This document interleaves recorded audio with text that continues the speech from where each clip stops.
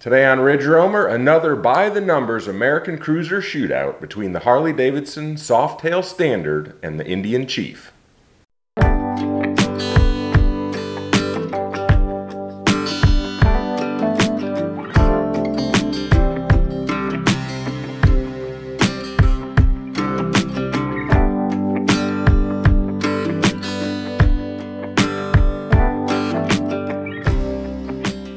Thanks for joining me for another By the Numbers episode where we compare two motorcycles solely on specs so you get an unbiased comparison.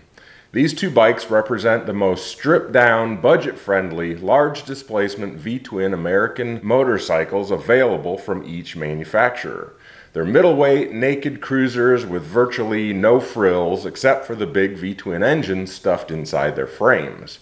No wind protection, no bags, no highway bars, no floorboards, not even passenger accommodations or anti-lock brakes, though all these items are available as add-ons. Both manufacturers offer similar models with increased levels of trim. The Indian Chief line offers this bike in a dark horse with a bigger 116 cubic inch engine and more tech. The bobber version in both a standard and a dark horse, which has taller bars, shorter, fatter spoked wheels, and forward controls, and the Super Chief and Super Chief Limited, which get a more vintage look with leather bags and windshield standard. Likewise, Harley Davidson offers the Street Bob, which is essentially this bike with the larger 114 cubic inch engine and more standard features, two lowrider versions with the small fairing among other upgrades, and the Heritage Classic, which goes for that vintage look with leather bags and windshield as well. If you want the factory to customize your bike, have more power and more features straight off the showroom floor, those higher trim models are available, some with starting price tags over $20,000. But if you like a stripped down basic bike or you're looking to make your own modifications for a one-of-a-kind build, these are a great place to start, and they both start under $15,000. Let's start at the heart of it with engine and powertrain. Both of these motorcycles offer large air-cooled V-twin engines, though the Harley does have a standard oil cooler. The Indian uses their Thunderstroke 111, making 108 foot-pounds of torque at 3,200 RPM.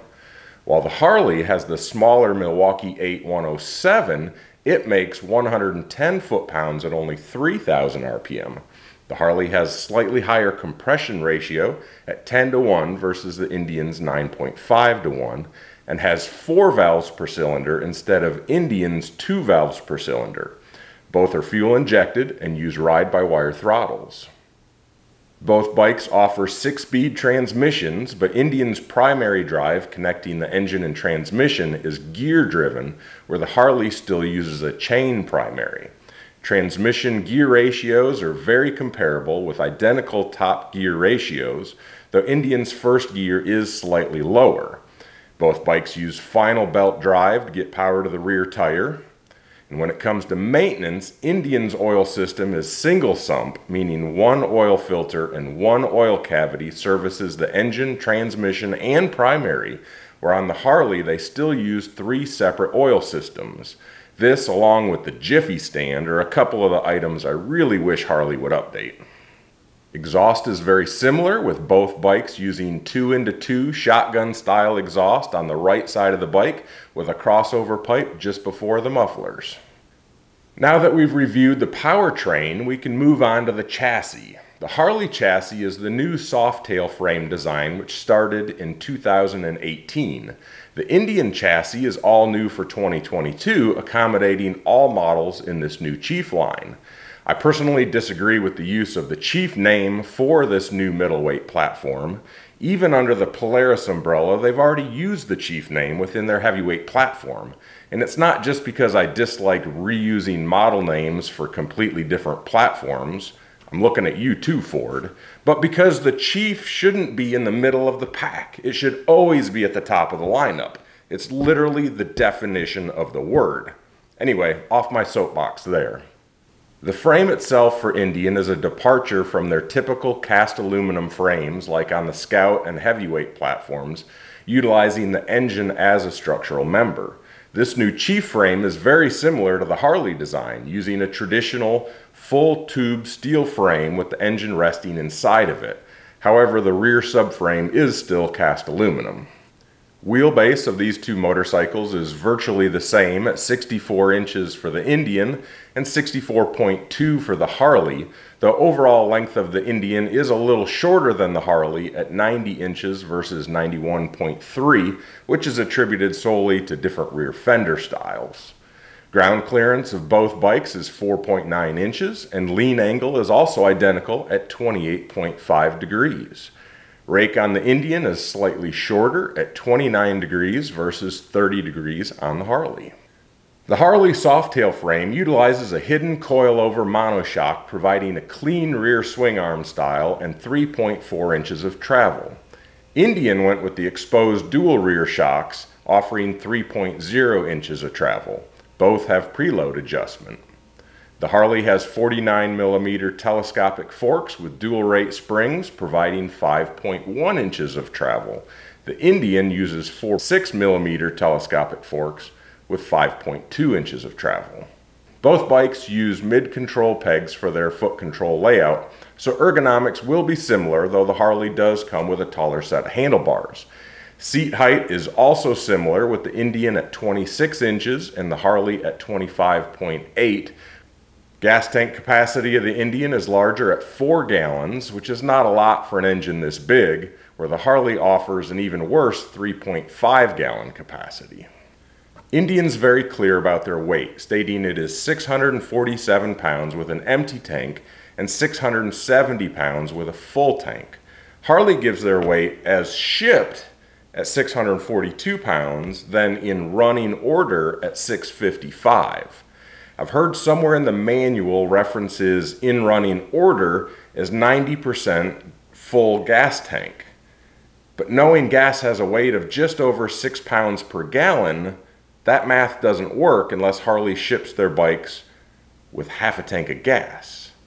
If anyone has more details as to Harley actually measures in running order, please let me know in the comments. But since bikes are typically shipped with oils and no gas and no battery installed, maybe the in-running order is the same as Indian's empty tank weight. Regardless, weight is close. They're going to be within 5 or 10 pounds of each other, one way or the other. These bikes run similar wheel packages, both offering 19-inch front and 16-inch rear cast aluminum wheels, though the Indians are wider and painted black, where the Harley is painted silver. Tires are also noticeably wider on the Indian, with a 130/60/19 front and 180/65/16 rear, versus the Harley's 190/19 and 150/80/16. Of course, the Harley uses their Harley Davidson branded Dunlops, while Indian is fitted with the Pirelli Night Dragons.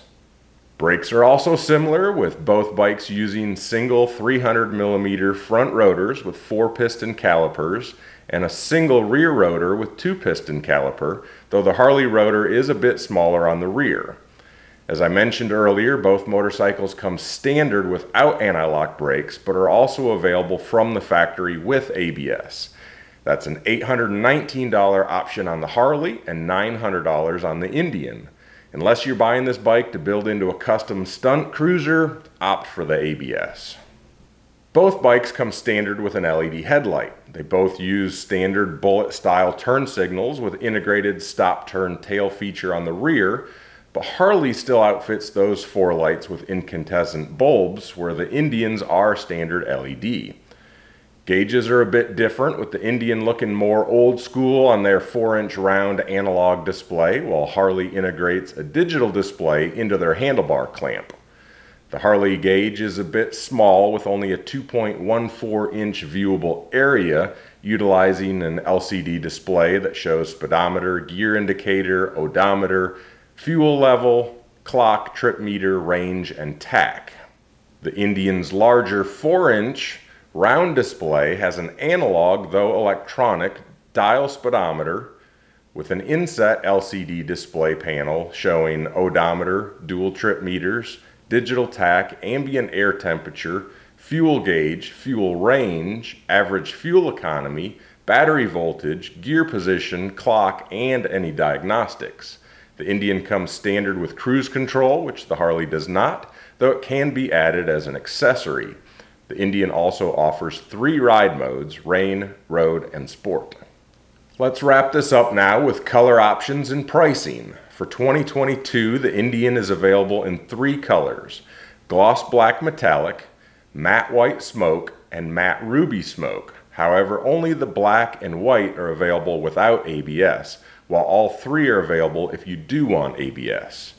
Pricing can be seen on the chart, starting as low as $14,999 for black non-ABS and up to $16,399 for the matte paint options with ABS. Harley simplifies things and offers the Softail Standard in your choice of gloss black, with or without ABS. If you want any color other than gloss black, I'm sure you can find a paint shop that will be happy to customize to your heart's content. The good news is that helps keep the Harley price down at only $13,949 without ABS or $14,768 with. As always, there's going to be additional surcharges, freight, fees, taxes, etc. And what you pay varies widely from dealership to dealership. So you're going to have to talk to your dealership, find out actual out-the-door prices, and compare based on that. I've seen out-the-door differences of $3,000 from dealership to dealership for the same exact new motorcycle. Thank you for joining me on another by-the-numbers comparison, but remember, there's always more to the decision than just numbers. Check them out in person to see their style, comfort, quality, handling, and many other subjective qualities to make the right choice for you. How well your local dealership treats you, local hourly service rates, available options, I could go on and on. Both of these bikes have some advantages over the other, so I wish you the best of luck. As long as you end up on 2 wheels, you made the right choice.